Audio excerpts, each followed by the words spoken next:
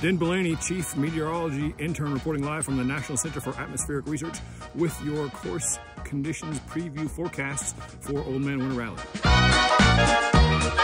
In the 50K, we have a 100% chance of shut-up legs with the appearance of a certain Masters rider from Germany.